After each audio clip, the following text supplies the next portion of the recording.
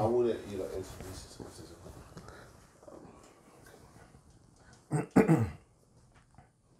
We not have Black Slate. Like, just put Chris Hansen.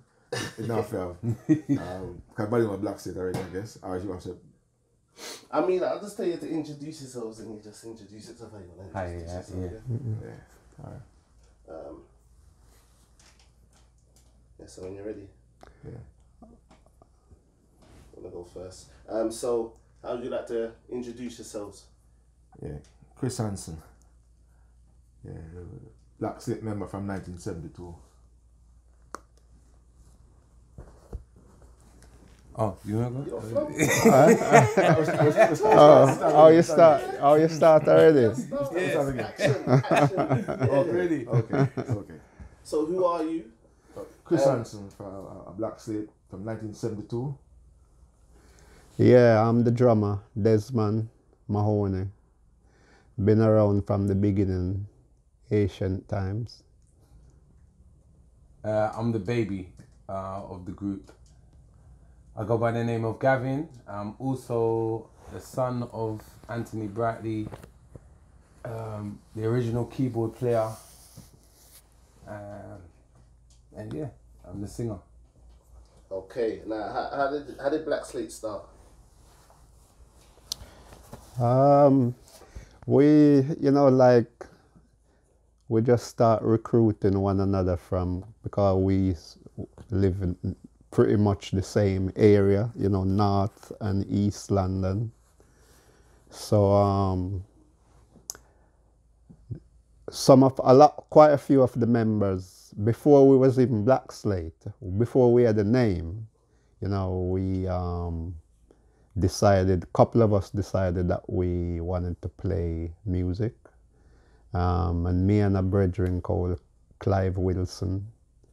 And then little by little we check other people that had the same interests, and we got round to Chris. We got round to Gavin dad, Anthony Brightly. And we just come together. There was other members like Cledwin Rogers, Paget King, great Paget King. And we just start doing a thing. We ended up at Phoebe's nightclub, and we start back talent competition, became the backing band actually for the talent competition. And few members change over the years, and our first name was Young Ones from Zion. And we decided that we couldn't stay young forever. So after that, round about, 73, 74.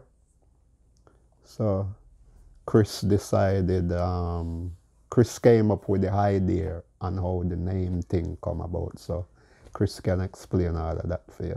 The name Black Slate came about because being black, and of course we are communicate through music. Communication it comes in many forms, through speech, written, music, etc. And then, of course, I grew up on Slate, that used to write on in junior school, kindergarten, so to speak. Jamaica school. Yeah. Jamaica kindergarten school. So you find that as communication, we use Slate. And then, of course, I grew up in the age of apprenticeship in England, because I came to England at the age 14, and where we work at post office, we use the communication, we repair communication equipment, and of course one of the wires in it was Black Slate. That's another form of communication, so the wire carry signal. So I relate that to our music communicating through Slate and being black. Nice. Yeah, so it was. So how did you come into it, sir? Oh, wow. Okay, so I guess I've always grown up doing music. I've been in many different bands Even at one stage I played drums, and so I got into singing, and I was singing with a group I had, an R&B group, and in around 2000, I say 13, 14, I spoke to a gentleman, and he was telling me that he was singing doing backing for my dad's band, and so it kind of, I don't know, it just got me interested into finding out about how the band's getting on, and because I knew they were like really big when I was a baby, and so it was interesting just to find out how they were getting on. And cut a long story short, I just felt like I could sing for them, and so I approached my dad at one stage, and I kind of suggested that I was more suited to the band than the other singers that I've seen. Maybe that's a way of putting it. And so that he wanted to test me and see how I would do. So he gave me like 5 or so CDs, albums worth like 30 to 40 tunes, like to learn. And so yeah, I took it seriously, went home, studied it like I'd study any subject, and yeah, I was ready and prepared. So he came and he filmed me. I don't know if he was ready for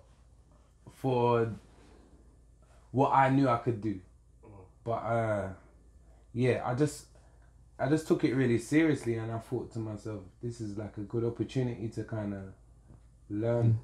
So yeah, I did my best, and yeah, cut a long story short, they accepted me into the group. And how did you lot feel at first for him to get involved? Do you think he was ready? Was he too young? Did you need new life into the group? Well, you ever have doubts? For me, I see it as an exciting era because we were young too at one stage, and we went through everything you can think of. Bearing in mind, we also, like Desmond said, did the talent competition at Phoebe's. So we saw all the young, promising artists who it was great joy to have them around, because it also gave you inspiration, and to work with young people now is lovely. What do you think the difference is between how you lot, obviously there's so many differences, but how you lot come up doing music and this generation of doing music? For you lot first, obviously experiencing both. What do you think the differences are? Is it harder? Is it easier? I think making music right now is much easier. But the type of music we did then were more a natural feel, as opposed to an artificial aided through computer efforts, you know. But I guess they're doing very well incorporating the computer style with their own feeling. I kind of feel it drifting more into the automatic transition of feeling with electronics. Yeah, and you have to say, when the rest of us meet Gavin still, we could see the talent anyway. So whether it was in the 70s when we was just coming, or now 80s, 90s, 2000, man have the talent still, see me I say. And when Gavin come in, you could tell, so him could handle the thing. So yeah, it was, he just got welcomed straight away, cause you know. Yeah. I have to say as well, it's difficult because I don't know. I guess growing up listening to reggae, like is almost like a soundtrack to your life. You know, you're used to like Sunday, you're hearing reggae while mom's cooking or whatever the vibe, you know. And but I don't know. I kind of shied away from it, or when I was younger, it felt like, that's my parents' music, like. So I wasn't really I'll tell you the truth, I love Bob Marley, but I used to like the more rebellious kind of side. So coming up, so when I got the opportunity to sing with my dad and the guys, it still was a question mark in my head, like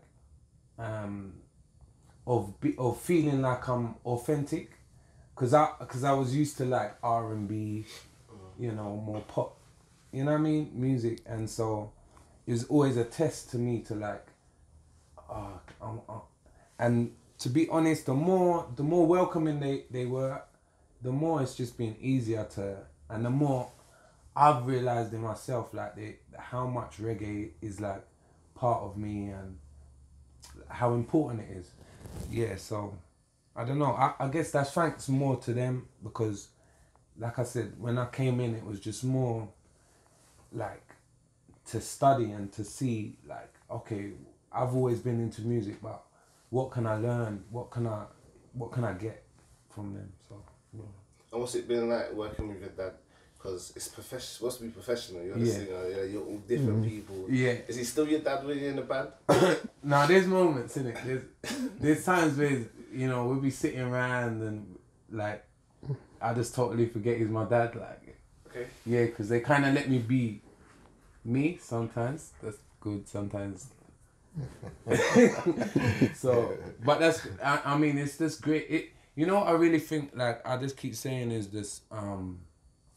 I'm just thankful to kind of be in a situation where you can be with the next generation and be working close, and because your passion is the same passion, then you really find that there's not much difference. Like I often say, like to my own friends, like, being around these lot is just like being around my own friends, like cracking the same jokes. It's just the age difference and the time in it is just, but everything's still relatable. So yeah, it's just these are funny, Andy. Yeah. What's the difference when you was touring back in the day and how you tour recent? What's the difference? What's the difference there for you? For me, yeah, I have to say it's similar still, because the venue, I think back in the days, touring and thing, we had a lot, I think you had a lot more venues, like we did a lot more universities and college, which you don't get reggae doing so much these days. And from you come out of England, whether it was America, Australia, New Zealand, Holland, Belgium, I think the same kind of welcome is there. People love reggae.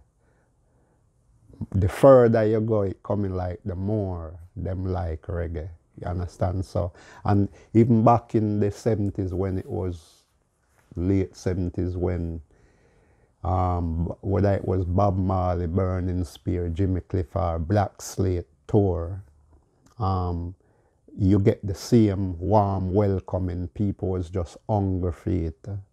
And you have to say, now in today, internationally, I think it's registered a lot more and it gone a lot deeper. Cause you go America, you would every little town you go, you would get hundreds of bands playing reggae, not just black. It's white, pink, yellow, every kind of people you can think about. How you feel about that when you come like not necessarily the originators, but you started it at a time where it was difficult to be accepted. You had so much against you. So is it freeing now, and you're just like, it don't matter about how they was acting before, well, everything is alright, or I think feel like, because people are not necessarily copying, but now everyone's doing it and it's being accepted by people that ain't even originated. You know what I'm saying? The culture's not original. You know what I'm saying? For certain people that are doing it, there's no copying it. I think maybe it's a generation thing still, cause back in the middle to late 70s when we was touring, whether it was England or further, you find people, reggae was always accepted. I think it was more society or the man who owned the venue that was skeptical about bringing reggae in. Because either them never want it and never want to give it a chance, or them was not too sure how their crowd would react to it. You see me I say?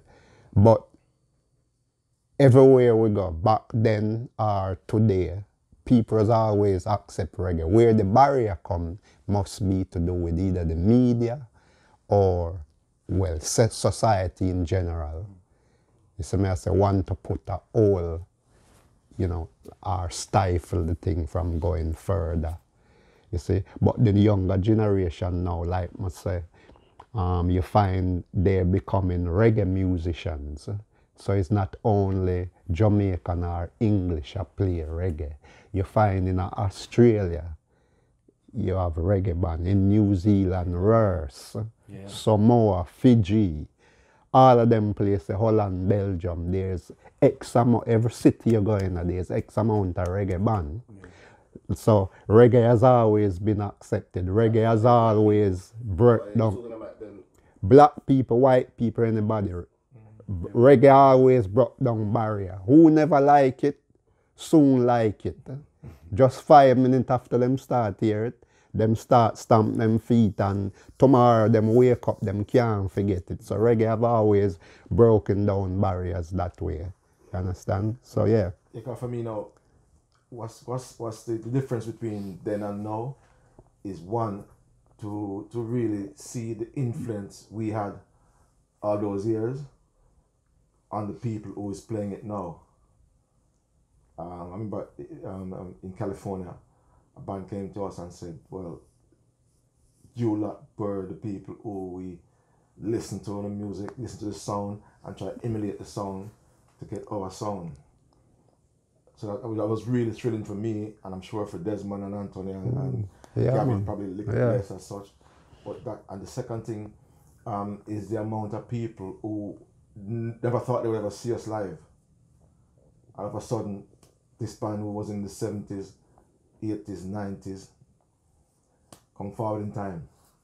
Yeah, I can definitely attest to that. Like in New Zealand, I think it's just things like that has kind of just made me realize how big reggae is, even just to me as well. Like, because just like Chris is saying, in places like New Zealand, the way that they remember, and just like, as he says, they'll come and they'll say like, yo, we were copying you, like, we're still copying you, you know. So it's just, yeah, to this, like exactly what Chris and Des is saying, that once, well, like Bob said, innit, once it hits you, you just feel okay. Yeah. So then let me ask you a question, that, because obviously it seemed like you are modest when you hear that.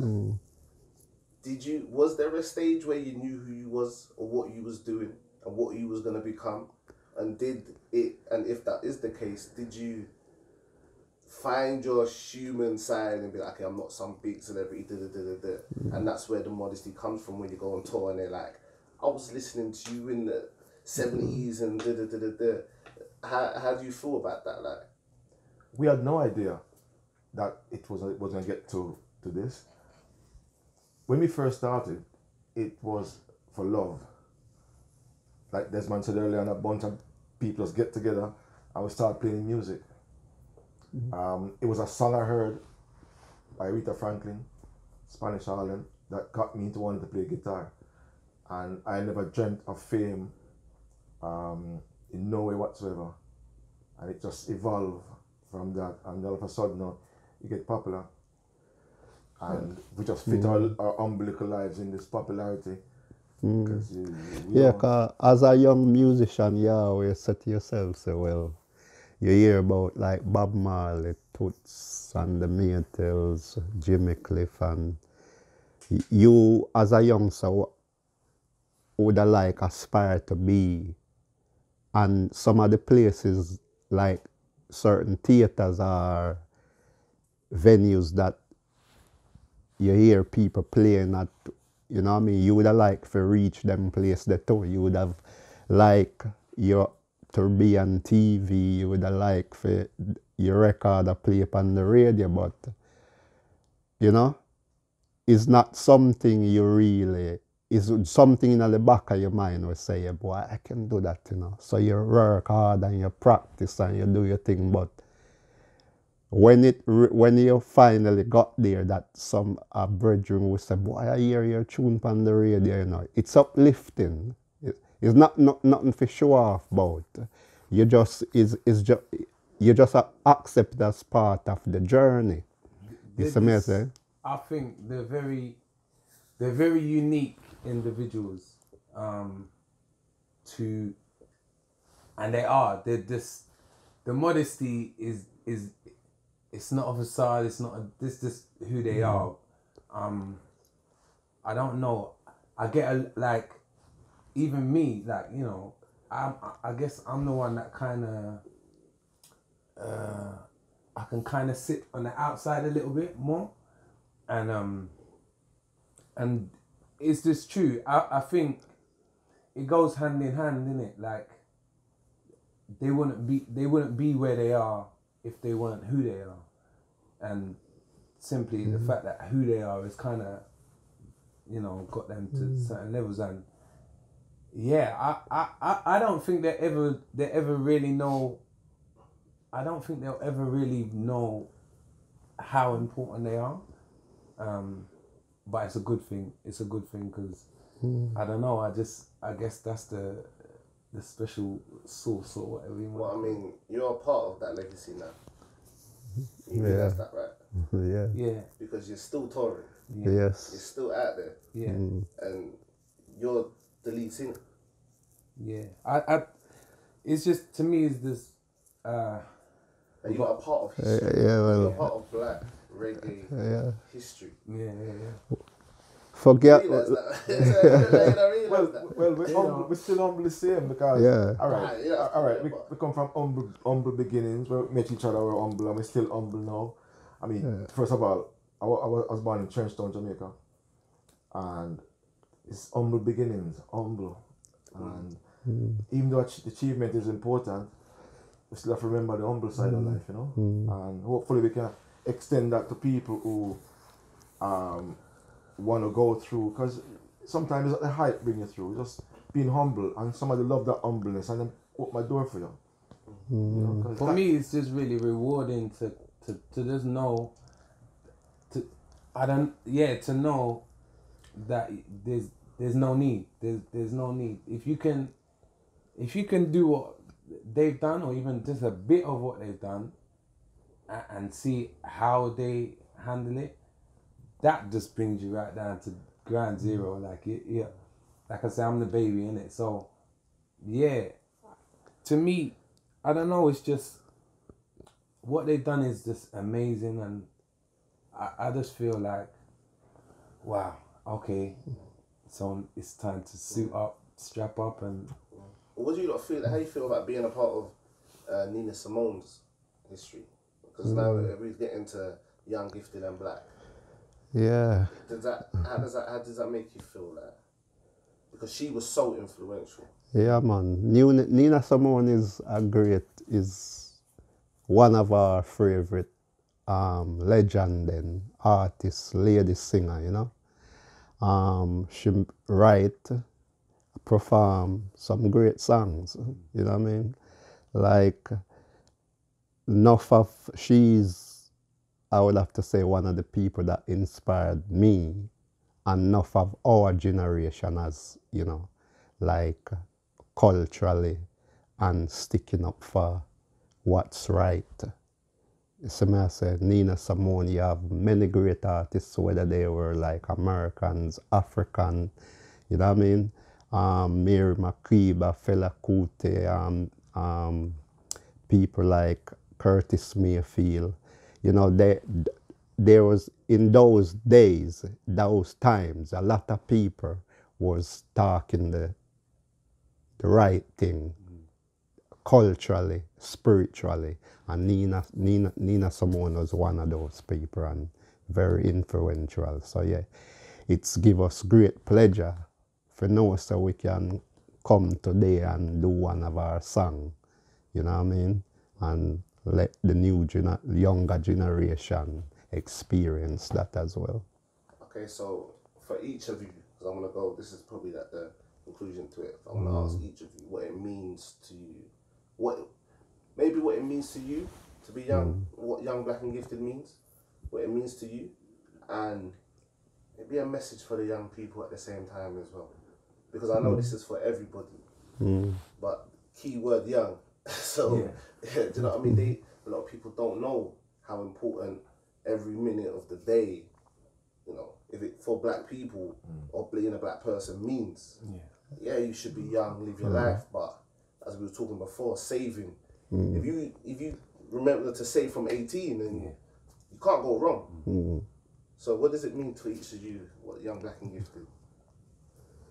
Young, gifted and black is a topic for black people, whether we're young, middle age or old.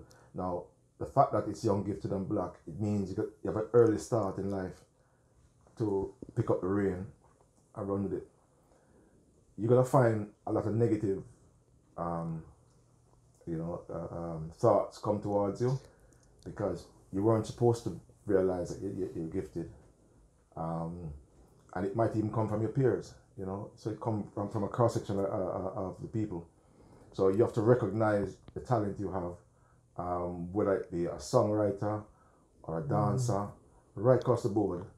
You're here for a reason, and that gift you have, you must portray it and extend it to others so they can also benefit, just like how we can look back on that song Young, Gifted and Black and relate to that many years after.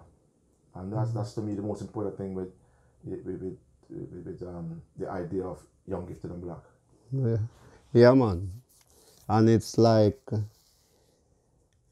anything you're good at, you know, you have to remember, so you have to work hard for really achieve and set goals. Always have a plan and get up at daytime and work towards the plan there. See me I say? And just develop your skill. And you're gonna meet people along the way, and people is gonna maybe say criticize or whatever, but still you have to listen still as a youngster. You have to listen to elder people who even not gonna criticize you, but don't get discouraged from it. Something that you want to achieve or you want to do, whether it's you as an electrician or a drummer, you want to be a scientist or that. It's all possible as long as you work hard towards your goal. You see what I say? So yeah, to be young, gifted and black is not just something that's gonna happen overnight. It's a lot of things you have to endure. You see what I say? And you can't give up. As long as you keep that fire burning, keep that dream going. You see me? And knowing that one day you might have to turn around and mentor a youth who was young like you and bring him through and encourage him. You see me I say? Because each one teach one. Today me have the button, tomorrow you have the button. It's like a relay thing, yeah, where, you know what I mean? So everyone have to teach one and pass on the experience, whether it be a drummer, bass player, or singer. Just stick to your goal and never be afraid to listen to whether a elder or a younger person give advice. You see me? So yeah. Yeah, I see Young, Gifted and Black like, I don't know, like a mantra or something. For me, it's almost, it's like a feeling and a vibe really, like of an everyday thing to kind of remember that, you know, in good times and in bad times, because even though, you know, you have your good times, and you shouldn't really forget your roots, you know, and that's what, to me, Young, Gifted and Black is about, like the root of things, like, you know, when you're young, you know, that's, to me, that in itself is like, you being born is like a great thing. You know, we've been through a lot of oppression and things that's held us back, and so to me, yeah, it's like a daily thing to just remember. Yeah. You're young, you know, you're gifted. Gifted and black. And member say talent is a discipline. You see me I say? Yeah.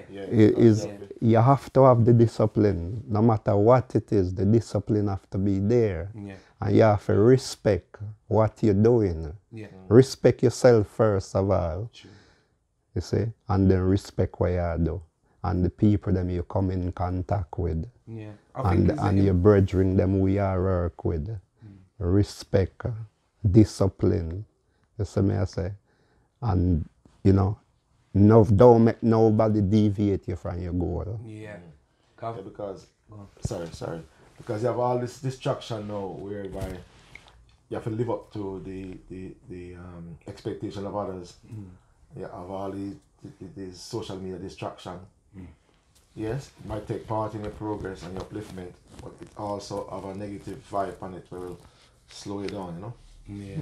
I was gonna say that, yeah, I think it's important, especially nowadays, like, you know, I almost feel like because the older generation, they kind of know a bit more about the history and things that happen, so even just the whole thought and feeling of Young, Gifted and Black, you know, they had James Brown with, you know, say it loud, yeah. You know what I mean? So I feel like today, I think it's like a very important message as well, because I don't, there are a lot of artists that are, even Stormzy, like, big shout out to him and things that he's doing, like continuing to push the message that, yeah, young and black, and, you know, not to forget like where we come from and who we are, because we still got fights that we still you know, want to overcome and stuff like that. So yeah, I think it's just an important thing for the youth to just know. I almost feel like they have this like self-doubt, and for multiple reasons, you know, but I just think that in general, the youth just need to really understand that there's, like, you know, that fire that you have in you, like Des was talking about. It's important to know, you know, even how to control that and use it to the best of its ability, so you're getting the best out of yourself. So yeah. You know, yeah, man, and we have enough example out there. We have Bob Marley, Burning Spear, Marcia Griffith. You see, we have Akon. We have the young lady who just come up, Coffee. Yeah, cool. You know what I mean? So there's many examples. We have Marcus Garvey. You see me? We have, whether it's Mandela or whoever, as black leaders. Kwame Nkrumah. You know, there's many. Like great example. Yes. That even there's time when you go to doubt yourself or down, feel a little down. You just have to, you know, take up a book or listen to a record and get back to Harry Tubman or great leaders who go through enough strife and tribulation and never give up. You see me I say? And go through and till today we can sit down and reason and talk about them. Because it's all part of the journey. You see me I say, whether young or old.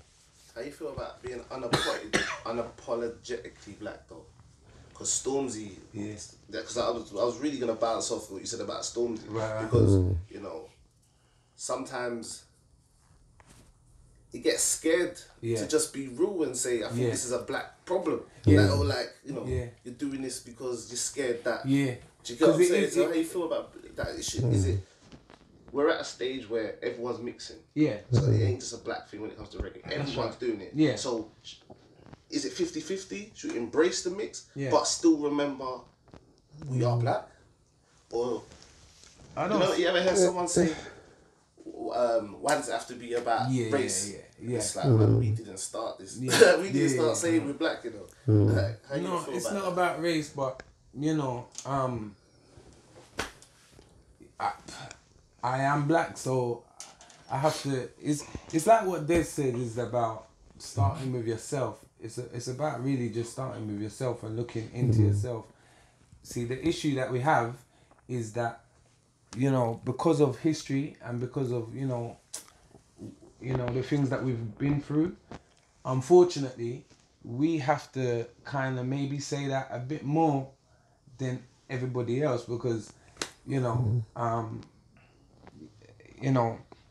not to say that they don't have their difficulties or their traumatic issues going on, but to where we are and looking at you know the kids and stuff like that, the black kids coming up, it's just about really understanding yourself and really just getting in tune with yourself. So that's what we mean by what we're saying, you know. I am black and I'm proud. Yes. That's because I am black. And you should be proud of whoever you are and whatever you are. Yeah, there's no Everybody have them road to travel. Yeah. So me I say, we just traveling our road.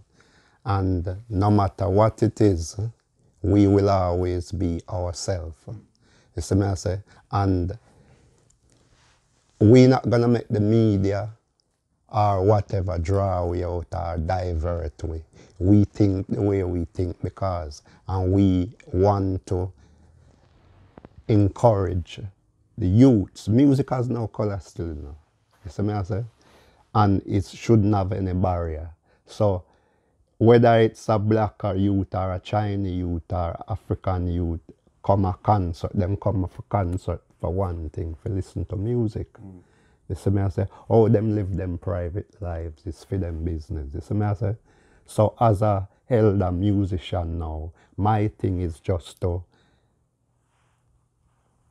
do the best what I can, see, musically, and to uplift people and to receive back that same energy. And as long as I am getting that vibe back from the people and giving that vibe to the people, I will always play music. You see me I say, and encourage the youngster them to develop what them have and encourage them to go on and do better things. So I not go really say, boy, going what the Chinese is doing or what this European youth is doing or what. You see, my business, I'm about my business. No, I hear that. That's good. Well done. That was sick. That was great, man. Yeah, for me, you know, Oh, we still good. Yeah, right. No, I should have used it. I wanted to Extension, This man get an applause, man. 6 minutes on the thing, so Okay.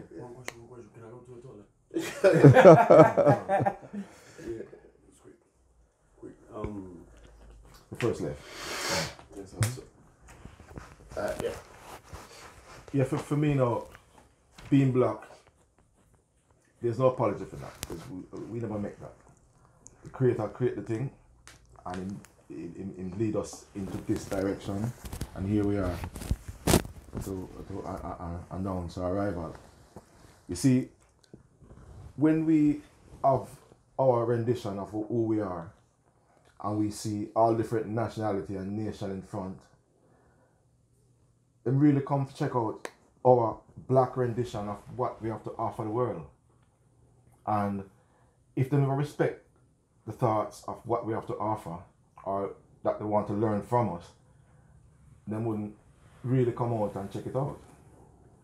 You see, for all those people who want to cause whatever they want to cause for whatever reason, they themselves benefit from our existence.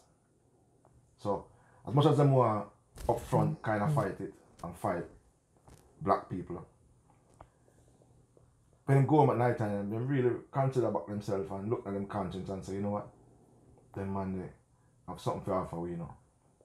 But for whatever reason, they might continue the fight. But it's a kind of breakdown away where there's more avenues, and like you said, the integration of other nations into other nations and into other nations.